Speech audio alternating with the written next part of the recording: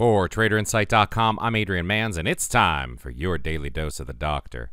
This morning, I've got a special request from my buddy Rick. He wants to know how to set up conditional orders, so let's take a look at RealTick and the process for setting up a conditional order that gets you out of the way of the freight train first thing in the morning on a big gap open and has you avoid that coincidental entry as a stock is moving against the position that you want it to go. So here we have Praxair, and this is PX. This is from the trading plan for today, for July 27th, 2015. And we see what happened on the open. The opening tick was all the way down here at almost 50% of the distance to the profit target.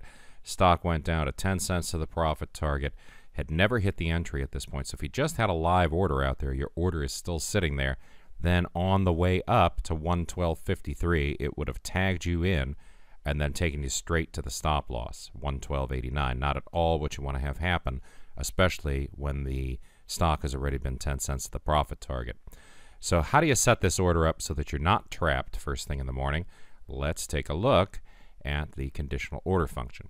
So the first thing you want to do is check conditional order at your order options. If you're using RealTick, the system order form you want to use is Standard 2, and Standard 2 has all the different types of orders here with the exception of bracket. If you want access to bracket orders as well, just go to System Order Forms and select bracket, and that will give you bracket and conditional there. So either way, I like that order entry too. I've actually got my bracket orders on a speed key. So let's just go and do a Standard 2 and check conditional order. Now in this case, we just have to be careful how we structure the order. So this is a sell short, right? So conditional order, and I've got my order size set to 500 here. Let's change this to, let's say you're trading fewer shares. You're trading 200 shares, and you're going to show 100. Conditional order, sell short. That's going to pop up your conditional order screen. And you see it's all here. Everything that you need to set up that conditional order is loaded up in this box. So now you have to think your way through this. Right? We're going to try to avoid getting stopped into this trade as it moves up through this line at 112.53. So the first thing that we want to say is price has to be above 112.53 in order for us to get pushed into a trade. Now, if you read the around the horn rules, right, we're looking for at least 8 cents before there's a second entry. If price is coming from below, we kind of always assume that this is probably going to be a second entry, right? We don't know whether or not it's hit the profit target first thing in the morning. A lot of times on a volatile open, it does. So let's say that we're just going to go straight with the criteria from the around the horn rule book.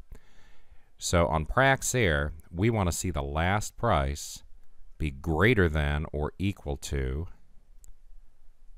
112.53 plus 1, 2, 3, 4, 5, 6, 7, 8 cents. Of course, you can also go and type that value in there. If the price is greater than 112.61, then I'm ready for a few things to start happening.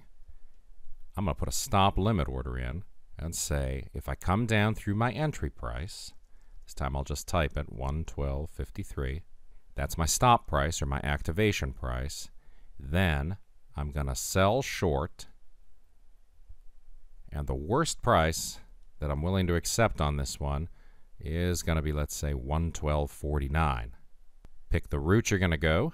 Make sure it's a day order so it doesn't sit on your order book after the close. And let's just do a quick review. And if you are uncertain, you can do a request confirmation. That means that when it comes back down to that price, it's going to ask you, do you really want to do this?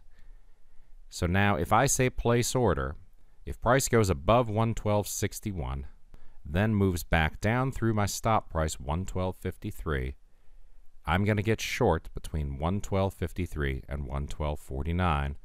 Go ahead and place that order. So as you see, nothing happened here. I'm not live or anything. It didn't trigger me into a trade. That's because price is currently trading right at that profit target, 111.97. So what would have happened here? In this first bar of trading, once price got up to 112.61, we would have had an order that went live. If you look at the 25 tick chart on this one, you'll see that what happened was price shot all the way up from 112.53 to 112.89 without ever looking back, came back down again, would have got you in at 112.53. That would have been the first time it put you into PX for the day. If you just used the limit order on the open, you got popped into this and got stopped out. If you used the conditional order, you never got this trade. You got filled on the way back down, and in fact, you have made it all the way down to the profit target. Now, is it always coming up roses when you do it this way? No. Take a look at what happened on TGI this morning. So again, let's set up a conditional order pre-market, and then let's just anticipate what's going to happen. We say sell short TGI. The order entry screen pops up, and we say 59.22 is the entry price that we want. So it's got to be trading above $59.30 on the open in order for us to have a live order. Then we say we want a stop limit order, 59.22. The worst price we'll take, 59.19, let's say. Sell it short. If it's trading above 59.30 and comes down to 59.22, we want to get short all the way down to 59.19. That's the worst price that we'll accept. And we're only going to show 100 shares. And again, you know, whatever number of shares you're trading here is, this is the quantity that you actually want, and this is the quantity you're going to show. And you say place that order. Now what happened? In this case, your conditional order actually prevented you from getting filled. So if you had a marketable limit order out before the market opened this morning, and you said, get me short 59.22 down to 59.18 or 59.19 on this trade, you wound up in this position right off the opening bell, and you wound up going down to the 10 cents to profit target level, and you got taken out at the 50% to target reversal. So you made 31 cents per share by not using the conditional order, and you made 0 by using the conditional order because you were never triggered in. So those are the ups and downs of using the conditional on the entry, and in this case we see that it kept us out of trouble on one trade and kept us from opportunity on the other. So there you go, guys. We cover this pretty extensively at the boot camp. I hope that this refreshes your memory on how to set these up. There, of course, are a bunch of intricacies that I'm not covering here. If you want to come to the next boot camp and learn all about all this stuff, then go ahead and have a look at this. We have got a boot camp coming up in Miami Beach, September 27th through the 30th. If you're interested in completing the application for the boot camp, go ahead and click the link at the bottom of the screen. And what you're going to get then is a review and a phone call by my wife, Julie. She's going to talk to you, see if you're a good fit for the boot camp, and if the boot camp is a good fit for you. Most likely we're going to do a follow-up call with me to make sure that everything is in sync. And if it seems like it's a good match, then you can come and work with us, learn everything there is to know, and by the end of the Miami Beach boot camp, you're going to have the soup to nuts version of exactly what it takes to trade these setups for a living each and every day. So if you have any questions about setting up conditional orders, shoot me an email, adrian@traderinsight.com. Hope you're having a great trading day today. Even better one on deck for Tuesday. The best trader education anywhere, only from traderinsight.com.